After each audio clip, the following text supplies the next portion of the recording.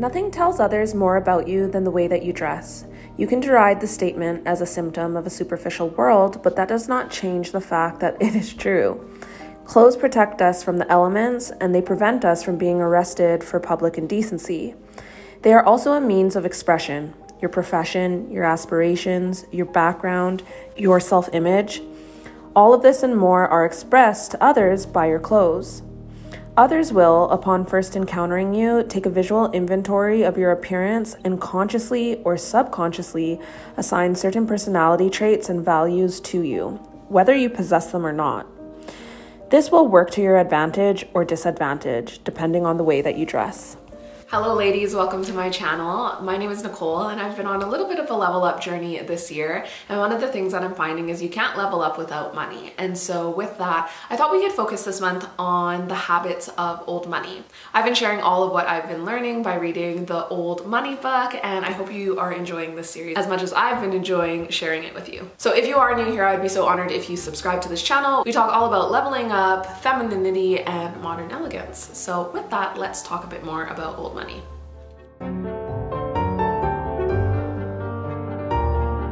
Have you ever heard the saying that first impressions last a lifetime? I feel like old money takes this quite seriously. They really understand that the way that they look, the way that they dress, it's not that that's the most important thing about them, but that is going to add to the narrative. Here are some of the things that we can look at when we're looking at clothing, because clothing really does convey a certain narrative. Clothing can convey your culture, it can convey authority, it can convey sexual prowess, it can convey financial position and status, and it can convey class. If you are new here, you may not know, I took Anna Bay's Secrets of the Elite Woman program, and one of the reasons I love Anna Bay and love that program is I feel like Anna is one of the few people in this space that will speak to the fact that looks do matter. And I think often when people hear that, they think, oh my gosh, that is so superficial. But the minute that you realize that looks do matter and you are being judged off of the way that you look is the minute that you can take kind of the BS out of the situation and understand that you need to show up in a certain manner in order to get you to where you want to go. Now, is that the only thing that matters? Absolutely not. But I don't think that we should ignore it, and I think that often our emotions get in the way and we think on the inside is what counts.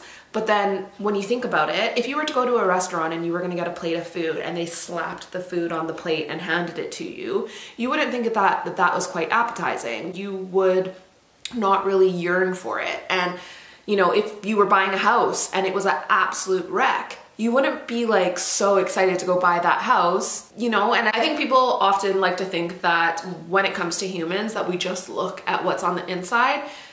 But we know that that's not true. Maybe there's somebody that's walked by you or they're coming to walk by you and they look really disheveled. Maybe they look like they are on drugs or they've been drinking. You get a little bit anxious. Maybe you go into the bank and you see somebody that is at the teller and you're hoping and praying that you don't get that person. It's because you've looked at them and you've assessed and you've judged. The minute that you understand that everybody is judging is the minute that you can take the personal offense out of it and craft a narrative that you want, or get closer to crafting a narrative that you want. So if we want to understand old money, we must understand why they dress a certain way and understand what it is that they're assessing when they pick these items. So tip number one, this is the thing that I've noticed with old money. They always dress for the occasion and what is appropriate for the occasion. So I feel like when you go on Instagram or you go on TikTok and you see old money aesthetics, you can often see like tennis outfits or golfing outfits. And the thing is, I don't think that old money just walks around wearing tennis outfits or golfing outfits, but I think that they dress for the occasion, whereas I think there's a lot of people who maybe they go golfing, but they don't have the resources to wear a golfing outfit, and then you see them in kind of their normal clothing. And I think that's why we've started to assess or think that old money is just walking around in tennis outfits and golf outfits and of the sort, when really it's actually that they dress appropriately for the occasion that they're at. So tip number 2, the way that old money dresses is they dress timeless and classic as opposed to fashionable and trendy. This is so they always look good. Because if you're wearing something that is too trendy, it won't seem classic and it will easily look dated. Tip number 3, old money wears what is comfortable. Again, you don't typically see old money people walking around in outfits that look like they have to be taped on or bandaged on. They wear what is comfortable, and I think that's often when we see, you know, they might have a sweater wrapped around, or they're in kind of loafers that are a little bit comfortable, but they're still fashionable. Clothing is generally not worn to call attention to oneself. Discretion is paramount. Fashion is to be avoided like the plague. Classic styles in natural fabrics form a roster of reliable, top-quality garments that constitute the majority of the old money wardrobe. Value, comfort, and quality are watchwords here. Old money dresses low-key, but the thing is that doesn't mean that they don't dress well. There is a difference between dressing well and dressing trendy and fashionably. I think this is the area that has really piqued my interest when it came to old money circles, is that I was realizing that it was a lot more of a sustainable way to shop and dress and kind of adorn yourself. I'm not necessarily someone that is old money or comes from old money, but I realized that when you dress in a timeless way, you can keep those clothes for a lot longer, especially if you've bought something that's high quality. And essentially, it all just started to make sense. It was sustainable from an environmental factor, but then it was also sustainable from a monetary factor. This may be why if you head over to Instagram, you will see that I deleted almost all of my entire Instagram following.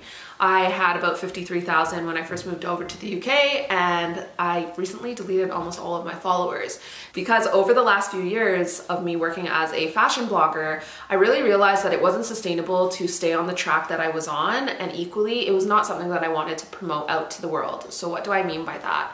When you're a fashion blogger and you are posting a lot of new fashion trends or new pieces that are in store, you're constantly promoting and pushing out something. And obviously, stores don't make the most money if they're making the same style over and over and over again.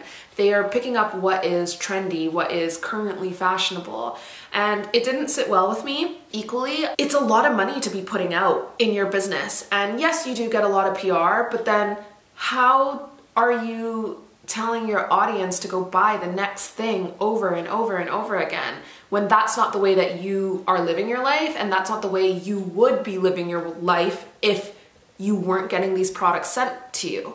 Does that make sense? So I was really starting to feel quite convicted by it. Old money, on the other hand, buys quality clothes, traditionally styled, and wears them for decades. Old money dresses. Everybody else dresses up or barely gets dressed up at all.